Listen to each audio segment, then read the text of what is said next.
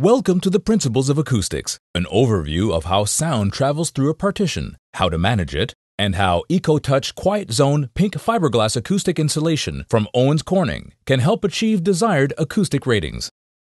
You may also visit the Owens Corning online acoustic wall design calculator to find solutions for your partition assemblies.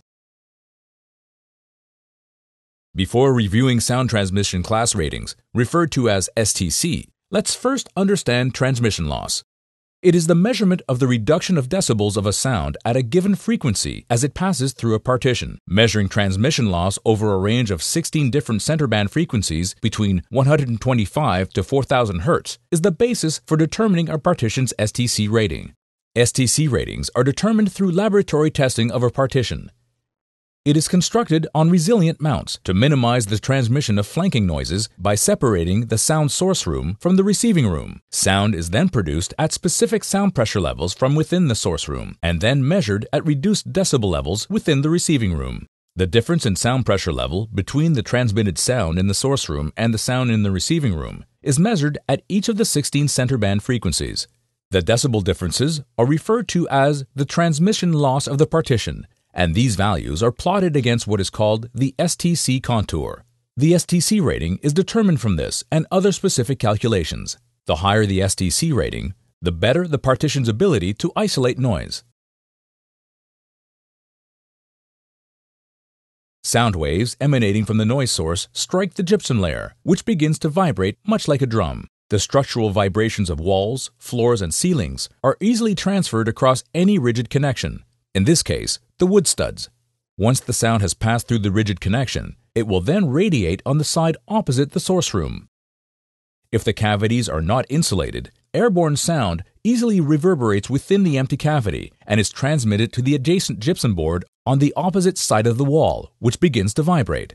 A major weak link in most partitions is the rigid connections, which facilitate a direct vibrational path over which sound vibrations can travel readily. There are four main principles that can be consistently applied across acoustic designs to increase a partition's STC rating, reducing noise from adjacent spaces. The first principle is blocking, which describes the importance of the partition's ability to provide a membrane or sheathing to block the sound path. This means making sure gaps and cracks are sealed with acoustical caulking or gasketing, thus allowing the sheathing, such as gypsum board, to form a continuous barrier. One of the most important elements of blocking is to increase the mass of the gypsum board, thereby improving its noise control characteristics. Next, we can break and isolate the sound path by introducing intentional sound breaks between components within partitions. Installing resilient channels on walls is an example of creating an acoustic break and isolating noise vibrations between the gypsum board and framing members of the studs. These techniques inhibit and isolate sound waves from being transmitted directly through a partition. Another important technique to break the sound path is by installing a double stud wall, or staggered stud wall.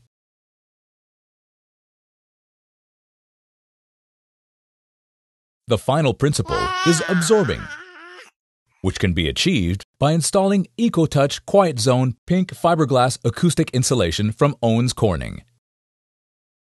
Acoustic insulation is a porous material, which acts as a noise sponge by converting the sound energy into heat within the material.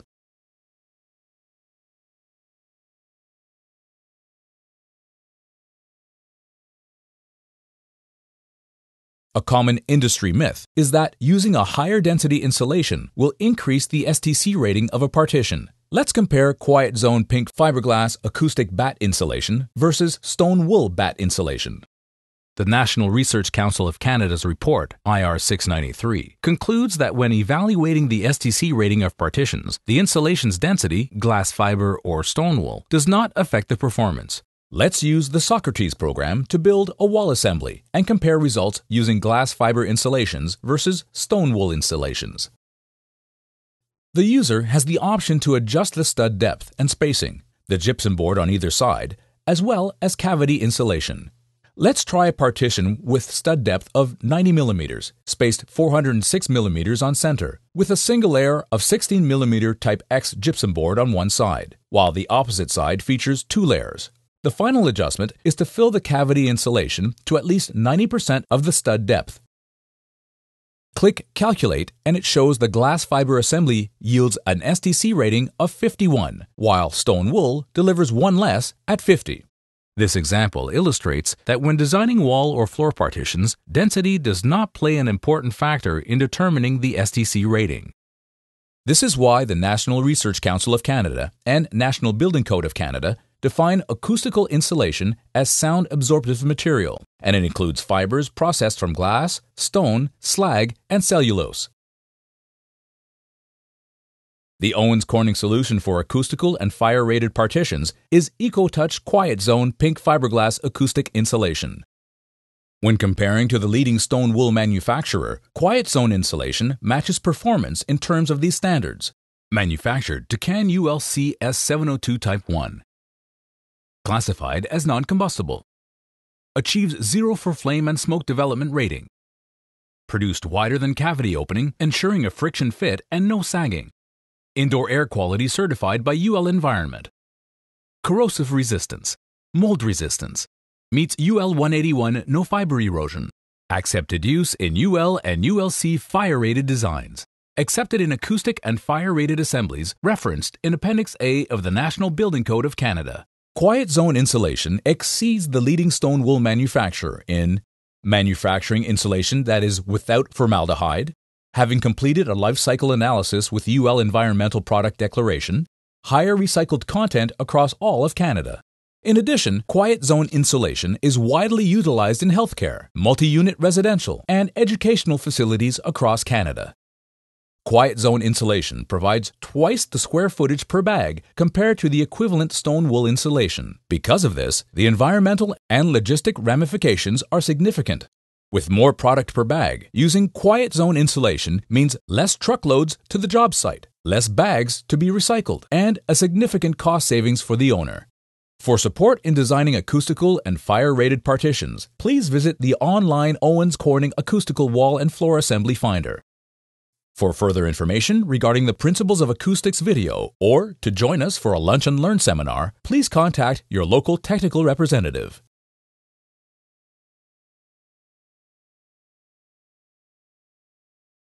Our goal at Owens Corning is to provide product and system solutions to help meet the needs of the building occupants. Thanks for watching.